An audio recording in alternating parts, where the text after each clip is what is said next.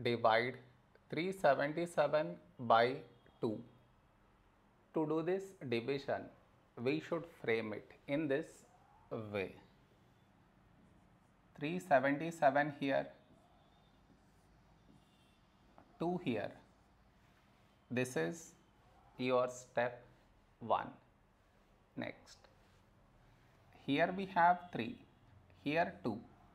A number close to 3 in 2 table is 2 ones 2.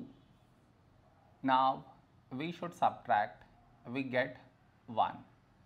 After this, bring down the beside number, so 7 down, so 17.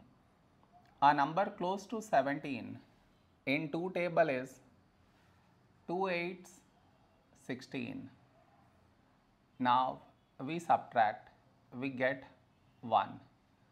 After this, bring down the beside number, so 7 down, so 17. A number close to 17 in 2 table is 2 eights 16. Now we subtract, we get 1. No more numbers to bring it down, so we stop here. This is our remainder, this is our quotient.